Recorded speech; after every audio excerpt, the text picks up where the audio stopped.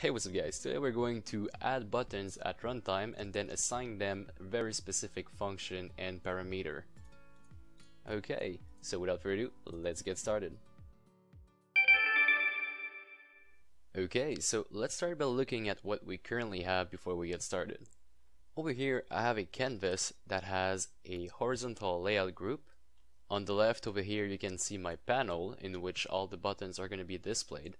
And on the right, you can see this is the image container, so this is where we're going to display the final image in the big resolution. And then after that, I also have a button that I made myself, so a custom prefab button, and I'm going to be putting them inside the menu container. So at runtime, it depends on how many image I want to load. Each of them is going to create a new button from that button prefab. So in the end, it's going to look like something like this. I also have a scroll rect on the on this, so I can scroll, and that's pretty much it. Just to be specific, my button over here has a raw image and not an image, so I can manually change it for any kind of texture I get in my project, so it doesn't need to be a sprite. It also has a layout element that sets a minimum height. And that's pretty much it. Also, I have a panel inside of it and then the text overlay. So this is basically just like a normal button, but instead of an image, it's a raw image, and I have a panel over the text. Okay, so now I'm going to remove it because what we want to do is we want to create this at runtime depending on how many image we have in our folder. I will be pulling my image not from a list but from the resource folder. If you want to use the resource folder, all you have to do is create a resource folder spelled like that, just inside your project folder or your asset folder.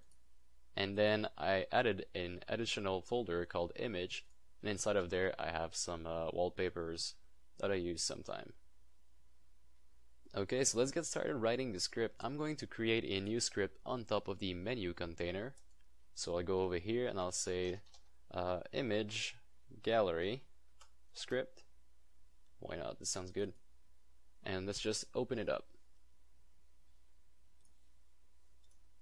Now once we're inside of this, we're going to start by importing the UI namespace, so using Unity engine.ui, and we are going to clean it up a little bit.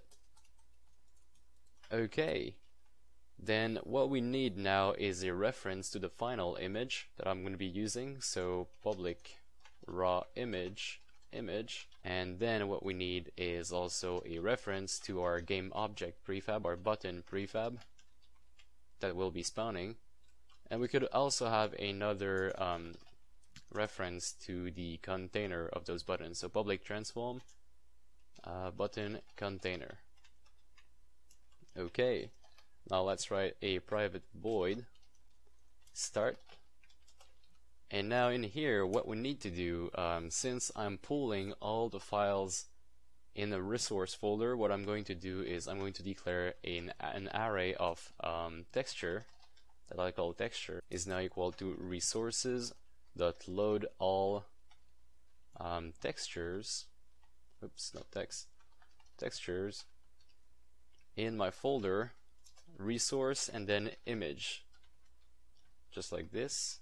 So this is going to fetch all the texture inside of my resource image folder. So all of these are going to be stored inside my texture array. And now all I have to do to iterate through them is for each texture, say T, in texture with an S, which is my list. And now I can iterate through every single of those.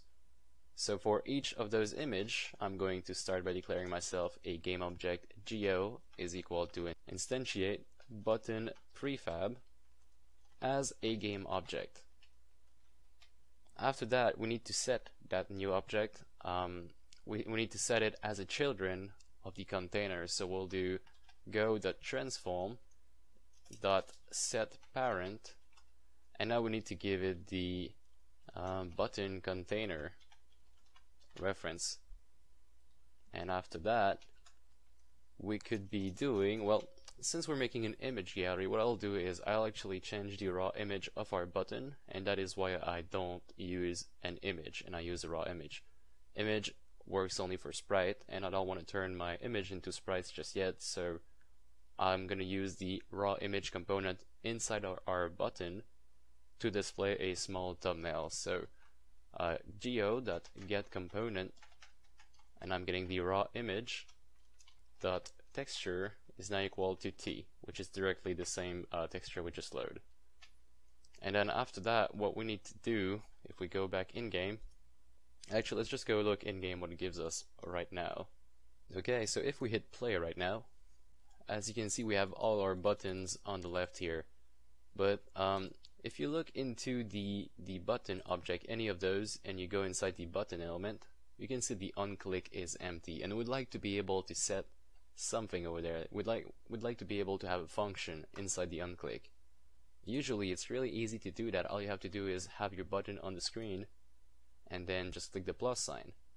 However, it's impossible to do that if the button is not there when you create a game, when you design this. The button only appears when the game is starting, and now you can't really modify the code because it's not going to be permanent. So in order to set that very function at runtime, what I am going to do is we're going to go fetch the button element. So we're going to go through every single of those, then get the button component, this one, and then we're going to add a event listener to this very Onclick function. So to do that, we're going to go back inside our code. I'm going to declare myself a temporary string, so tname, which stands for texture name.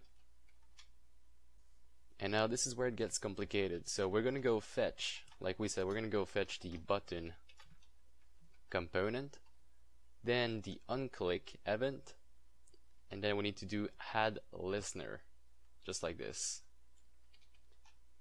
But this ain't gonna work by itself. We need to have a function. We need to have an actual listener to it.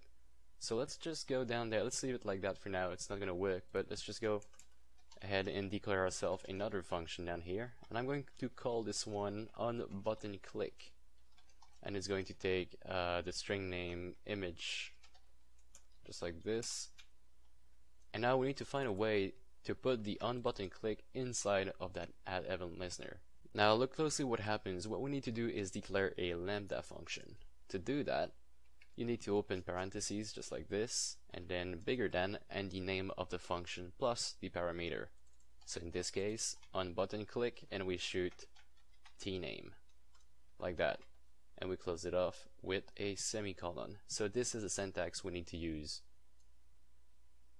Now let's just go test it out here. I'll do debug.log image name. So what is the image name of the button we just click? Let's play this. And say we click on this one, it says Master Sword. This one is Sniper, Forest, Horizon. Okay, so this pretty much just gets the same exact name of our image, and it works. So let's just clean it up a little bit. We'll add some more stuff. So I'll do a go get component. Actually, get component in children. I'll do text. Dot text is now equal to tname.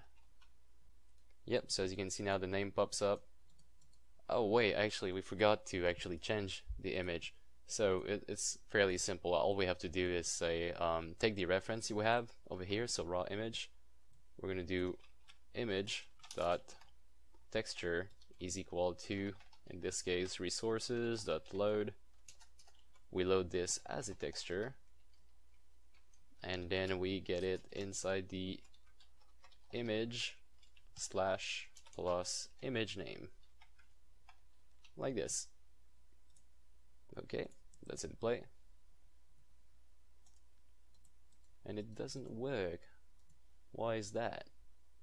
Okay, it was a small bug on my part. My image over here has a color of black, so we couldn't see the image at all, but it was there. So I'm gonna put it back on white, then hit play. And then as you can see, it works. So guys, that's pretty much it for this video. Thanks for watching. If this was helpful to you, please leave it a like. If you have any question or comment, or you'd like me to do something, some kind of tutorial for you, please leave it in the comment section below. Also subscribe for more tutorials. Thanks for watching, and I'll see you next time.